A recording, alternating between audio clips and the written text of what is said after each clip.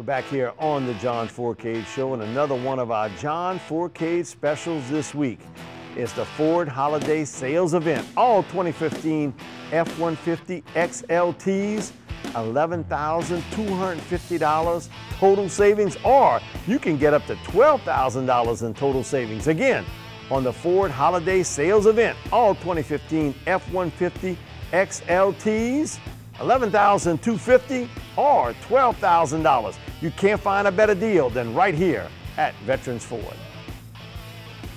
We're back here on the John Fourcade Show. Mike to take you along with John Fourcade, and this is our special segment where we break down players across the college football world entering the NFL and real soon. And our first guy, he has been one heck of a football player at Notre Dame, Jalen Smith, who's played both inside and outside linebacker for the Irish, 6'2", 255 pounds, just a junior, but I suspect that he will never see his senior season at Notre Dame. Already 283 tackles, 3 forced fumbles, 4.5 quarterback sacks. Now that's deceiving a little bit because he's playing in the middle. John, he's a guy that can play both inside or on the outside. He's a guy I think is going to be a top 12 pick. When they're going to run him, you see what type of special athlete he is.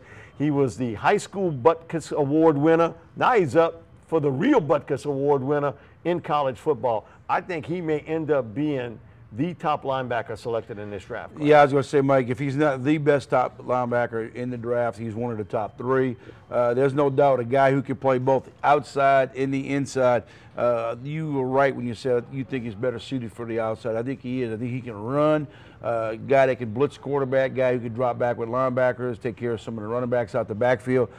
He's a versatile ball player who's played for the Notre Dame this year. Like you had made a comment earlier, they moved him inside because of some of these teams that did a lot of running away from him. Yeah, they run in between tackles. So if he's on one side or the other, you can take off and run away from him. But in this situation, when he's playing that middle, yeah, you can't run away because he's got the ability to go right or left. But the teams that some of these guys played, they ran up the gut, and they want somebody who's as good as he is to be in the middle. And I think he's an outstanding player. He's a big, sturdy guy too. You're talking about he's pushing that 250-pound range, and he can run. Brian Kelly told me in the offseason that one of the most impressive things about him is, and while he can rush the quarterback, he plays the run well, is that he's maybe the best cover linebacker he's ever coached. Now you think about that in today's game. How difficult. We've seen Luke Kuechly do it, but very few guys can. Levante David does a great job too with Tampa Bay to be able to cover people and also play the run well. You're looking at a superstar here in Jalen Smith. Our defensive lineman focus is DeForest Buckner from University of Oregon, 6'7", 310 pounds, decided to come back for his senior season, 225 tackles, 17 quarterback sacks. He's a guy that could play end in a 3-4 alignment or tackle in a 4-3. John, he's a big dude, and he comes to play with a mission each and every week, and I like that range of being a 6'7" defensive lineman. He disrupts the view of a quarterback. Now, you're a little over 6 foot tall. When you got a guy who's 6'7" and got that type of wingspan, you try throwing over him. Well, that's the big problem in pro football. I don't care if he's 6 foot, 6'5". When you got a 6'7" guy who's inside, putting his hands up. Now just imagine 6'7", now he becomes 7'4", and with those hands up, and it's hard to throw.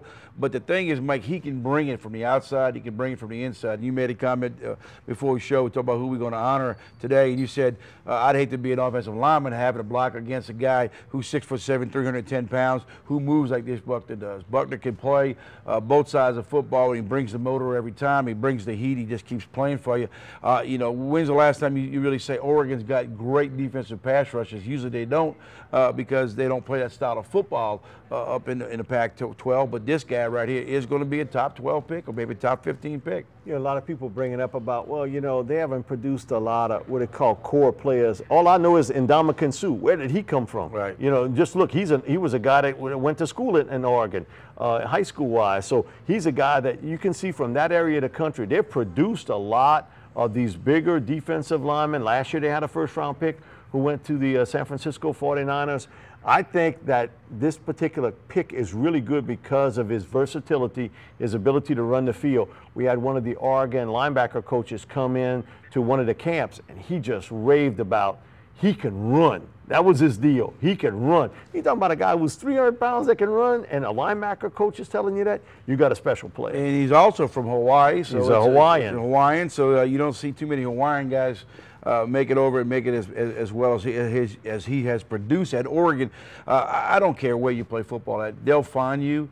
And these guys that play, and the problem on the West Coast is we in the South and the East don't really get to see a lot of those guys play, and that's probably why people around here don't know of him. Yeah, it's just like when Ndamukong Suh, you know, he was an Oregon kid who went to Nebraska. We didn't see a lot of him, then all of a sudden he blossoms onto the scene. We'll be back with more of the John Fourcade Show, sponsored each week by Veterans Ford.